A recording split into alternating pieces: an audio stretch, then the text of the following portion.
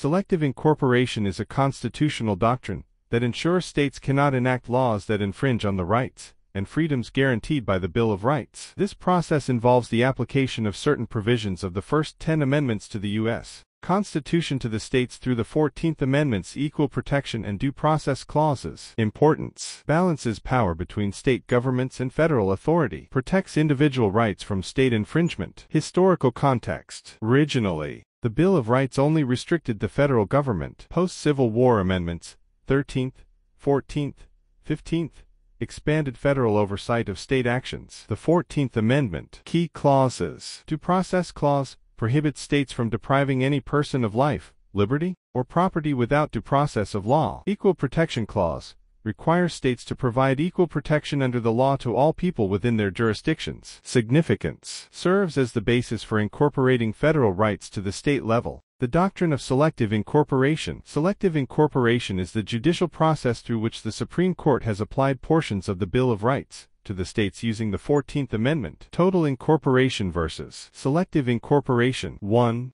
Total incorporation, the idea that all Bill of Rights protections should apply to the states. 2. Selective incorporation, the idea that only fundamental rights should be applied to the states on a case-by-case basis. Key Supreme Court cases. Early cases. 1. Barron v. Baltimore, 1833, ruled that the Bill of Rights did not apply to state governments. 2. Slaughterhouse cases, 1873, narrow interpretation of the 14th Amendment, initially limiting its scope. Landmark incorporation cases. 1. Jitlow v. New York, 1925, incorporated the First Amendment's freedom of speech. 2. Neer v. Minnesota, 1931, incorporated the First Amendment's freedom of the press. 3. Mapp v. Ohio, 1961, incorporated the Fourth Amendment's protection against unreasonable searches and seizures. 4. Gideon v. Wainwright,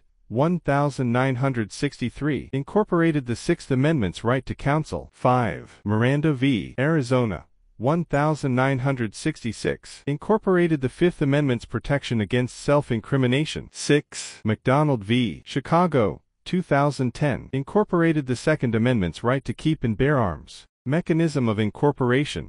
Criteria for incorporation. Fundamental to the American scheme of justice. Deeply rooted in the nation's history and tradition. Essential to a fair and just legal system. Process. The Supreme Court evaluates whether specific protections in the Bill of Rights should apply to the states. Analysis often involves historical context, legal precedent, and the importance of the right in question. Current state of selective incorporation. Fully incorporated rights. Most of the Bill of Rights has been incorporated, including fundamental freedoms such as speech, religion, and assembly. Not fully incorporated. Certain rights, such as the Third Amendment's protection against quartering troops, and the Seventh Amendment's right to a jury trial in civil cases, have not been fully incorporated. Positive impacts. Ensures a uniform standard of individual rights across all states. Provides a legal framework for challenging state laws that infringe on constitutional rights. Some argue it diminishes state sovereignty. Concerns about judicial activism and the Supreme Court's role in defining fundamental rights.